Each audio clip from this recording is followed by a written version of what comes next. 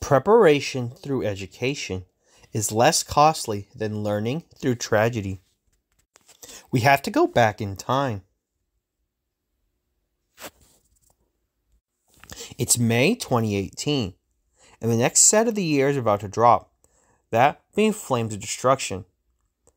Now, besides the meta-defining infinite impermanence that would change the game, many sets or many cards were going to be released in a set that would change the game, from generic link monsters that offered effects to very powerful monsters that would offer floodgate effects.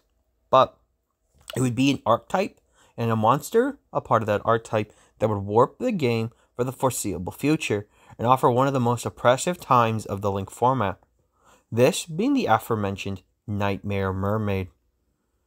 Now, deceivingly simple, this Link 1 monster would take another Knightmare monster to control as its Link material. However, it wasn't necessarily in what it didn't do, it's what it was going to be able to do.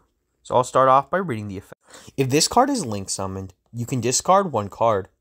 Special summon one Knightmare monster from your deck. Then, if this card was co-linked when this effect was activated, you can draw one card. You can only use this effect of Knightmare Mermaid once per turn.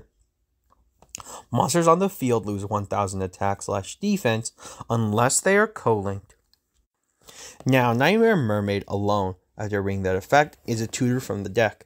And usually when tutor from the decks happen, unless they're heavily restricted, there is not a weakness to them. And in the case of Knightmare Mermaid, it brought out the very powerful Knightmare Corruptor Ibli, which everybody, I would assume, has been acquainted with since the last couple formats. However, Mermaid was just the start of the problem, that once it arrived to the field and summoned out the Ibli, it was time to begin the very painful part of the game, which was starting the building of the U-Link. Now, for those of you who do not know the U-Link or haven't seen U-Links in modern day, U-Links or extra links were very oppressive, and because of the Knightmare monsters, this was viable with certain decks, particularly with Goki, a deck that I played, as this strategy was able to turbo through and amass enough monsters to actually complete the full U-Link from your board. So for those wondering what the U-Link is, the U-Link is actually creating an extra link solely based on your monsters, however, without connecting arrows to the other side to allow your opponent the ability to play the game by not being able to summon link monsters. As under link format, if you weren't able to have a link zone to summon to, extra deck monsters were impossible. And in the case of Knightmare Mermaid, this made the lock available because after you would link off the Ibli would now turn itself onto the opponent's field, and without a zone to link off to, now the monsters were not going to be able to clear themselves, so Ibli would be stuck. Very few decks actually had an out to this, unless they were actually able to tribute off Ibli. But then they still ran the problem of being able to clear out the link zones, as there weren't very many un-extra deck based decks at the time. In the case of the Knightmare U-Link, this was very powerful. As on the video above, you can see what Goki, or warriors, I guess, Gokis were capable of at the full power. As by having this entire U-Link established, Phoenix and Cerberus would protect from battle destruction as well as card destruction, and with the ability to have this completely sealed off, your opponent was now in a heap of trouble. And ultimately, it came down to being simple as you just got locked. And it made the game very, very difficult, as essentially it was now being up to a dice roll. Whoever went first would be able to pop off, as although hand traps did exist at this time, there was nothing big enough to really slow down the opponent, as they could just continue to play as long as they had additional extenders. Now, in order to remedy this, Konami decided that it was best to just ban other stuff, as unfortunately, they still had other plans for Knightmare Mermaid, and the Knightmare archetype itself still needed to exist, as it was supposed to be the generic answer so that people could continue to play in link format without the need of XCs and synchros. So our toolbox of links had to continue to exist. So other stuff was banned around Mermaid in order to keep it alive, that being something like Knightmare Goblin and some of the other cards that would make it more powerful. However, as we know always, time continues to move on. and the reason that they were kept around would finally show itself as we arrive to October 2018. Now, October 2018 is an interesting time as we were about to receive the next core set of the year, being Soul Fusion.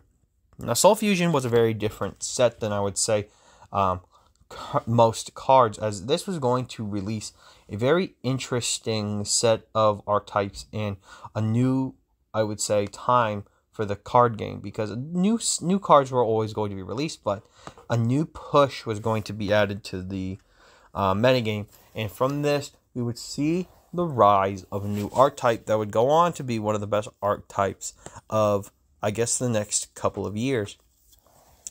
And in Soul Fusion, besides the aforementioned Thunder Dragons that would finally debut in the TCG, we would finally see another archetype that sat in the shadows waiting to appear, as although being mostly super rares and commons to rares, this set was actually hiding one of its most powerful archetypes. And from some, this would actually see play immediately off the first YCS, but in a different way altogether. As the Orcust archetype's debut was very interesting, as until a few months after Soul Fusion's released here in the TCG, Orcust was not looking to be a very top tier deck, as although it did have a very compact engine, it didn't really seem to have any direction going forward, as most of its cards that it had didn't necessarily do anything immediately. As without another wave of support, Orcust seemed to be just a simple deck that could tutor out monsters and build into something really powerful. However, this didn't stop it from seeing play at first. I would be, unfortunately, missed if I didn't mention its first actual appearance as a secondary engine for a going second build of a deck that actually was starting to appear at this time, being, Boral Sword OTK, as many people would actually tech in the Orcust cards, as it allowed them to essentially give a powered up Boral Sword more power to swing, as this was a very good engine to go along with it. But the reason I had to bring this up is that this would be one of the few iterations of Orcust that didn't center around the main support we were about to receive, and essentially Orcust would never look any different going forward after this time, as unfortunately the deck would focus around most of its monsters, with Orcust Knightmare dumping the card that started all of its combos, and arguably the most important card in the Orcust strategy, being Orcust Harp Horror. As since monsters come in all shapes and sizes, this one was the most important, as very much it was the tutor from the deck that the Orcust deck required. And its effects read as follows. You can banish this card from your graveyard. Special summon one Orcust monster from your deck except Orcust Harp Horror. Also, you cannot special summon monsters for the rest of this turn except dark monsters. You can only use this effect of Orcust Harp Horror once per turn.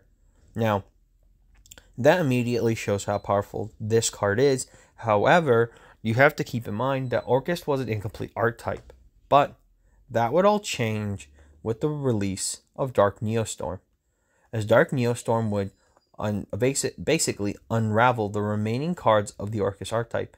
And since I played this deck at that time, I remember the moment they released and showed the support, being that of Dingirsu and even Crescendo. This deck was made insane, as it now gave it the ability to now deal with all threats and bring it to the meta contenders.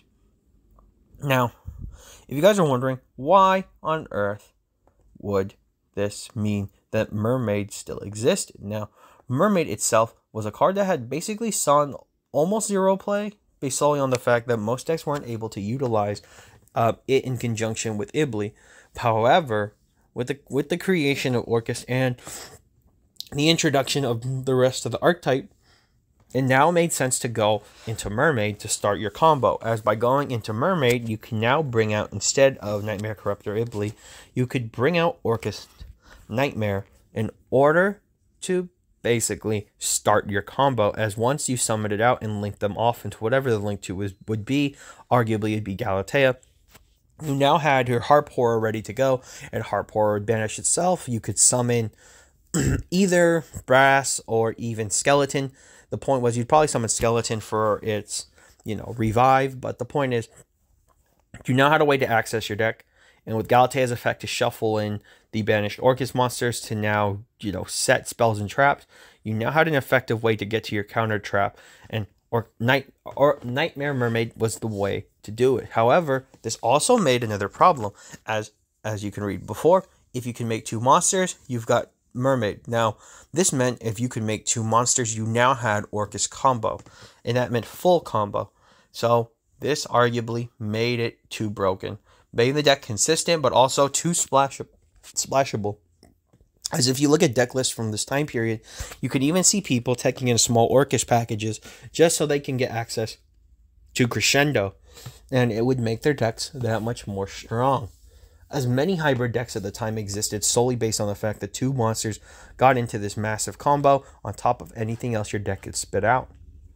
So, unfortunately, this had to be checked, and in October of 2019, this was finally done, as the October 14th, 2019 ban list had Knightmare Mermaid banned in the TCG, and as you know, it still sits there today. However, this did not mean the end of Orcust as a whole, and the deck was absolutely still good and was still playable. As since the loss of Mermaid, the deck still just had to change around, as if you were able to simply acquire 2 monsters and or any way to get Harp to the grave, you now had access to full combo. Although slightly weaker, the Orcust deck was still playable.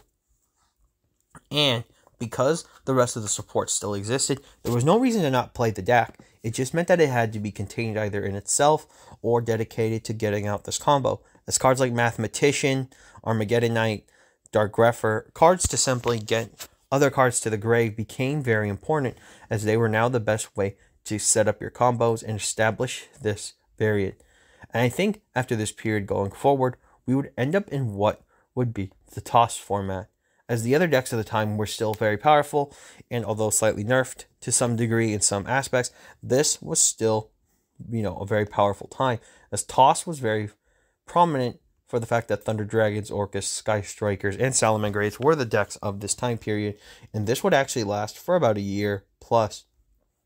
However, though, nothing ever lasts forever, and especially in card games, the good times can't last. And on January 2020, we would receive the massive ban list that ended the toss format, and would see the banning of Orcust Harp Horror. As many other cards would be banned in this list, I will have to get to them in different videos, but specifically for Harp Horror, this was the end of it, and unfortunately its timing was very unique, but we can only say it was goodbye, as we would finally look at both Harp Horror and Mermaid being banned.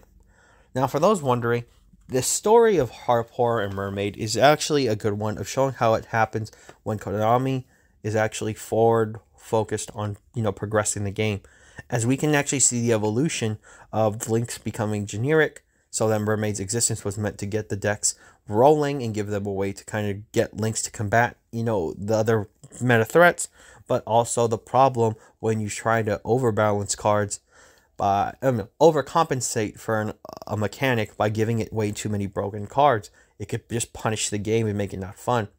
And in the case of Harp Horror, it shows what happens when a deck that was just too powerful and too splashable eventually needs to find a way to be balanced. And in the case of Harp Horror, its banning was more designed in order to stop people from using Orcust as a generic engine, and more so for their abilities to stay somewhat pure but without slamming a bunch of their cards. As both of them represent a period of Yu-Gi-Oh! Of basically being too many broken tutors without any restrictions. As when you look at Mermaid, its restriction was really poor, as it didn't really change what it could do. And in Harp Horror's case, it was very powerful, as that if you just found a way to get it to the grave, it was strong. And in the case of both Orcust Harp Horror and Knightmare Mermaid, their death were by their own design. Now, this is Brad from the Ed Army signing off. And for all of you out there to sign on.